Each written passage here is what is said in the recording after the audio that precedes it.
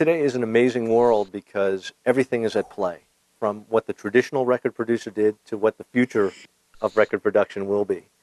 And one of the things we talked about is that before there was recording technology, there was no real word producer. If you were Beethoven or Mozart, you conceived the symphony in your head, you had your orchestra, you knew it would be performed in a space, and you never separated production from the music in your head.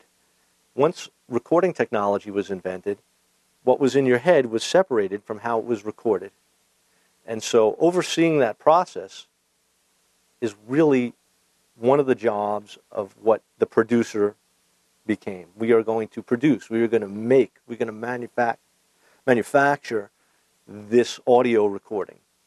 And so in the earlier days of the business, all the jobs were more segregated, where you had a recording studio with a recording engineer and a team of people responsible for recording music.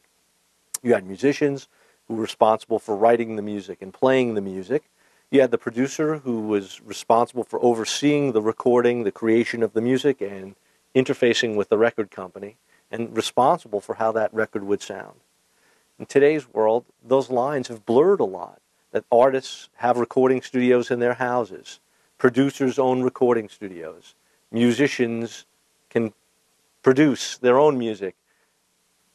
What I find is still needed is people with talent and expertise, and that can oversee the global process.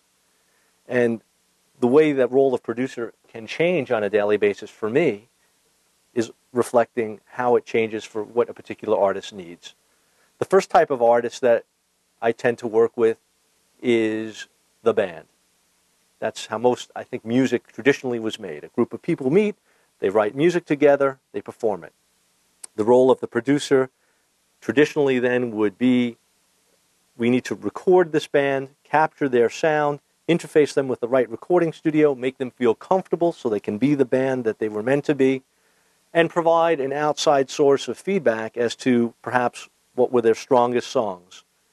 Was there a song that could be edited? Did it go on too long? Should a verse be cut? Should a chorus be doubled? It was the mechanics of music making, and most producers of that type were very skilled in understanding song structure. They were skilled in being politically correct, because you wouldn't want to anger anyone in a band. They were skilled in being business people, so they can interface with the record label. The next type of production would be for let's say, the singer-songwriter who doesn't have a band at their disposal. And it's more than just putting them in a recording studio. We need to find musicians for them that could help facilitate the musical creation that's in their head and get it to come out of the speakers. Well, that's more of the role that the producer/musician/engineer phenomenon, of which I am one, has arisen out of, because the hat that we need to wear on a daily basis changes from the different aspects of the job we need to do. So if you're a singer, you're a songwriter, you come to me with a song, well, the first thing we do is a traditional analysis, as the traditional producer I described would have done. We look at the structure. We look at the tempo. We look at the key. Is it in the right key for the vocalist? We look at a whole bunch of things, and from my perspective, hopefully not in a dysfunctional way, but as an objective outsider presenting to the artist, have you thought about this? Have you considered that? And the beautiful part of today's technology is if we want to hear a song faster, slower, in a different key, we can do that very easily. The next thing I would then need to help the artist do is perhaps what I would call pre-production. Before we go into the traditional, okay, let's say an artist needed an orchestra. Well, to write out an orchestral score, hire an orchestra, book a large studio, that might cost tens of thousands of dollars. Let's see if we're going down the right path.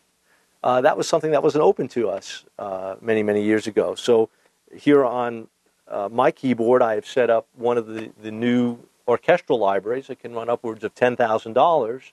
But compared to $20,000 for hiring an orchestra, it's quite a savings. So